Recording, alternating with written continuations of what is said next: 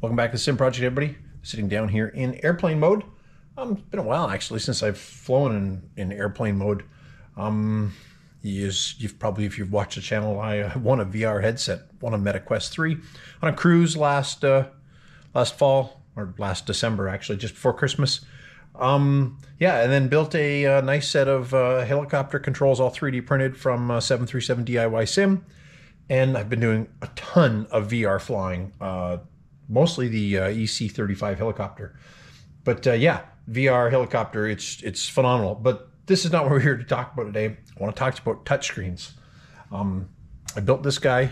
This is the Garmin GTC 580, and I've got the 570 for the Honda Jet as well. I've had a couple comments on the videos. People can't get the touchscreen to work. And that's because they're trying to use touchscreen control simply by using the window pop-out command, that right mouse click and left control key or left alt key. I can't remember which one it is. But yeah, if you push the two of them at the same time over top of the window, it'll pop the window up for you to see it in Flight Sim.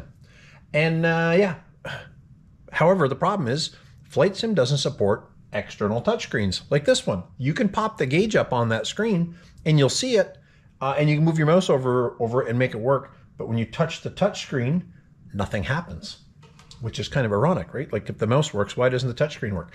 But anyways, what you need, and I got OBS running on the main system here, and just look over the glare shield here so I can see what I'm looking at, so I can pull up the box and get that up for some reason, because OBS is only recording a small section of my my 43-inch screen here. Or I'm sorry, 58-inch screen is what we're up to now on these things, isn't it? There was a video and all that too when I did the triple screens.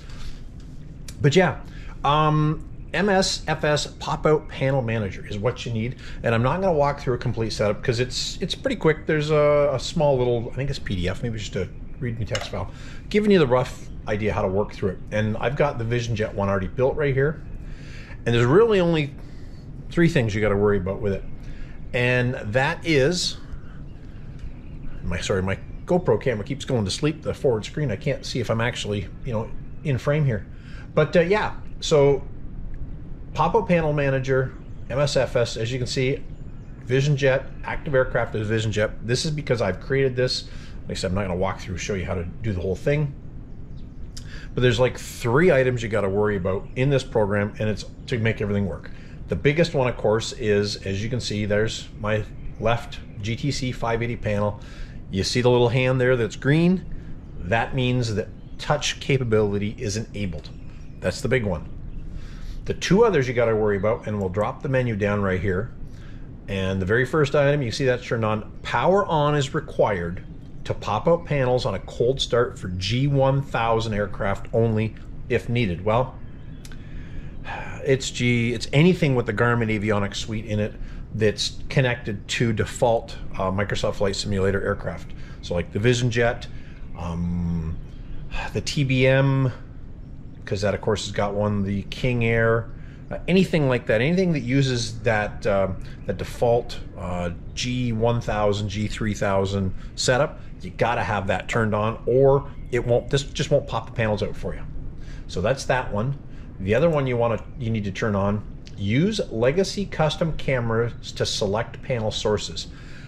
If that's not turned on, you can't actually make the panels. You'll click them and it'll want to make panels everywhere on you. You turn that on and you're golden. Those are the 3 biggest things you got to know with this software program. And yeah, so basically, you get your program loaded. You'd have a blank one, and I'll just flip to a blank screen here just so you can see what it looks like. See, oh, that's the P36. And we click on, actually we click on that right there. See, we can create a new profile and put a name in it. I'm not going to go through all that stuff, but let's bounce back to the VisionJet here. That was my Honda Jet one. I got one for the King Air, and there's our VisionJet. So yeah, so I got a primary flight display, a multi-flight display, and the left GTC 580, because of course the VisionJet's got 3 of them in it. So I'm using the left one to run this panel. And you can see all the dimensions there. So these are all customizable once you actually start the software and pick the panel you want to pop out. You have the option, you can adjust the sizes, you can adjust their positions. Of course, I put them down here on my 3D built panel. And yeah, and then the other ones which this is my personal preference because I like to use full screen. I'm not a Windows mode person. Full screen mode for the primary flight display. And the other one, and this is actually kind of the fourth one you really need too, auto game refocus. Now, what happens here is if you take your mouse and move your mouse away from the actual active window for Microsoft Flight Simulator, any controls you might have set, like be it throttle, yoke controls, any buttons like that, tied directly through the Microsoft Flight Simulator control configuration, all that stuff will stop working. The moment Flight Sim loses primary focus, you can't make any of those controls. Now, I've gone and programmed mine through FSU IPC and SPAD Next. I don't have that problem, but if you don't have that auto game refocus on, like none of your keyboard commands work, nothing. So that's kind of the big fourth one you got to have. And as you can see, for the same deal for the for my multifunction display, the secondary display here, that's full screen, same thing, auto game refocus. And the big one, like you probably wouldn't have to worry about having those turned on for the most part, unless you by mistakenly move your mouse down to that lower screen. The big one on the touch screen, of course, is because you're going to touch that screen, the mouse is going over there, the main panel is losing focus. Auto game refocus has to be turned on for your touchscreen. And in the menus up here on the little gear, we can go in and there is a place to adjust it under touch settings, I believe. Yeah, right there. So about a millisecond delay. Oh, that's the touch up, touch down. Yeah, so I've got a 20 second or 20 millisecond delay. So when you touch it, it doesn't do like an auto repeat and draw a whole bunch of stuff. You actually have to lift your finger and put it back on. And there's a small delay on that. And then there is, like I say, there is an option in here somewhere where you can adjust that time. I'm pretty sure I went with the default time of like a second or a half a second from not touching the keys until the game refocus automatically comes back. So that's basically that in a nutshell. Like I'll put this program in the description of the video, of course, so you know what to do. The other thing you've got to know with this, and I guess this is the 5 important things. Boy, I kind of messed that count up, didn't I? As you can see, we're in, well, my 2 side monitors are in full screen. Just so I can run this with OBS and keep track of stuff, I had to put Flight Simulator, just it's in Windows mode, expanded full screen. If I tried to start this right now, it would go for a crap and fall apart. Nothing would work. And that's because you've got to have the windows very close to the same size and location for when you created your pop-out panels. And if you didn't, the mouse goes nuts. It doesn't know where stuff is. Things will load. Things won't be in the right position. So I'm going to go and I'll just let me pull Panel Manager. Oh, I missed that. That disappeared on me. So we'll just shrink this down and we'll get OBS down out of the way. We don't need to see that double screen going on down there. Just minimize that. Pull our Panel Manager down below, and we need to get back inside our aircraft too. Okay, there's that. And I'm just going to go down to Pop Out Panel Manager here, and I'm going to click Pop Out Start. And the moment you touch it, keep your hands off everything else. Like I said, don't touch another thing, or things will just go crazy on you. So we'll just touch the mouse, and we're just going to wait. So turning on batteries, you can see the panel in the aircraft is lighting up, and it's going to reset views. And I'll show you here as stuff comes to life down here. So there we go. So our primary flight display is moved over, our multifunction's over. There's our GTC. Now the power's back off, and it's going to full screen all these for us. And there we go. Pop out successful. We're good to start flying. So we'll go back to this, and I'll just jump us into full screen now and get rid of my taskbar up there. Okay, so we're in the aircraft. We're ready to turn the batteries on now and power things up and fly.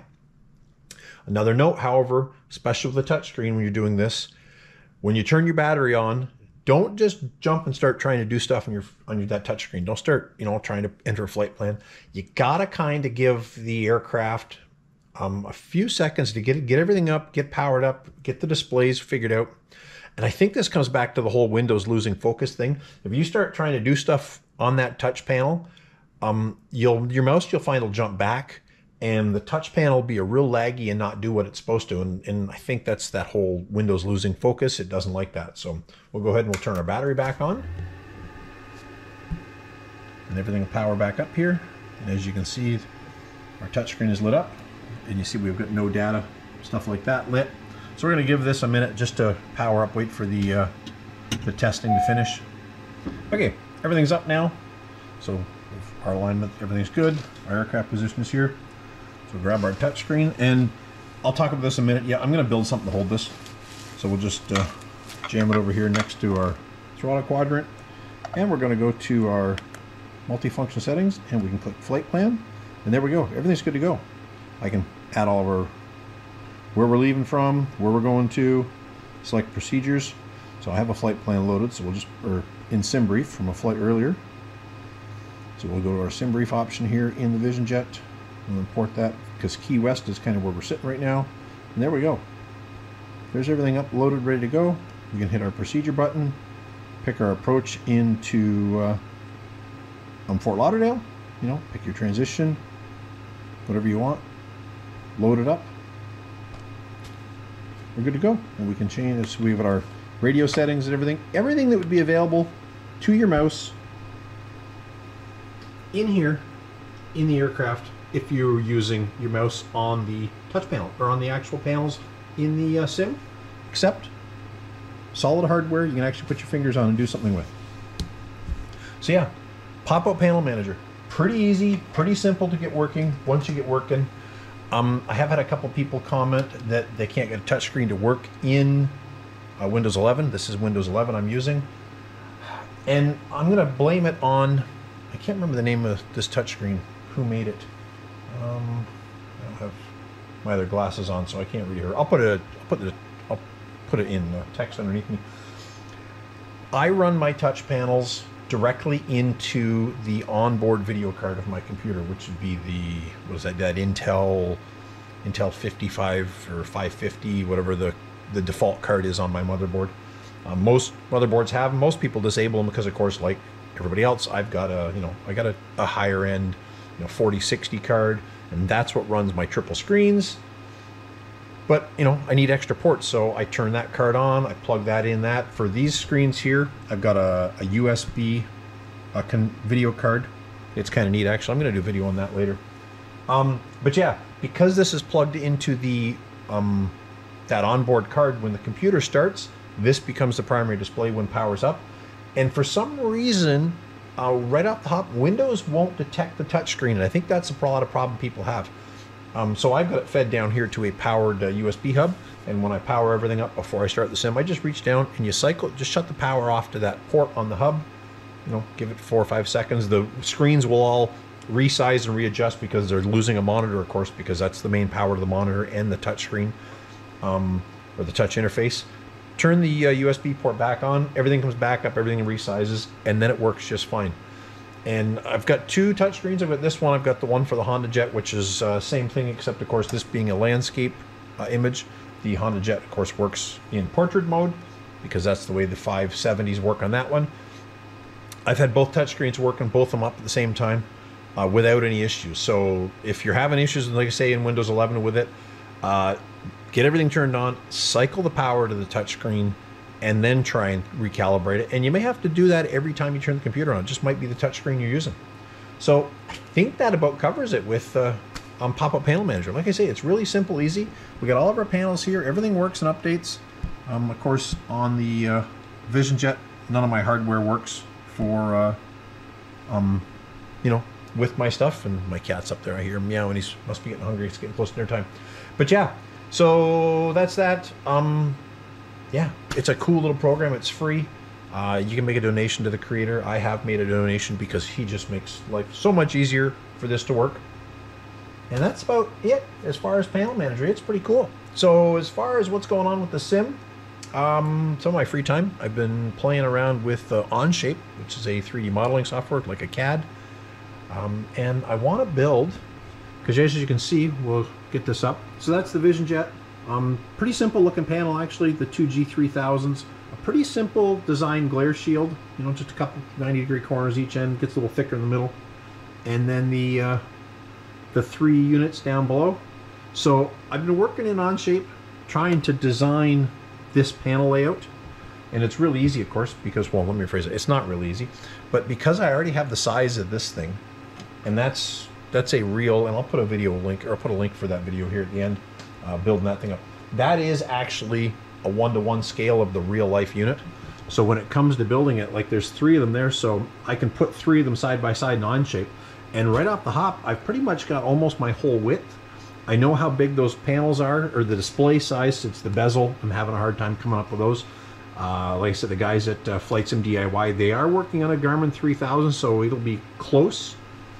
I'd really love to get it, like, I've got access to a 3D scanner. I'd really love to be able to get inside a real VisionJet and map this out with a 3D scanner.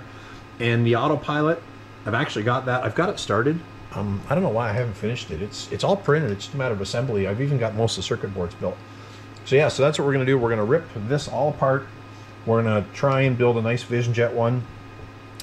The GTCs, of course, I'm only going to have 2 of them. I'm going to put 2 of them here because I have a SATEC yoke in the way.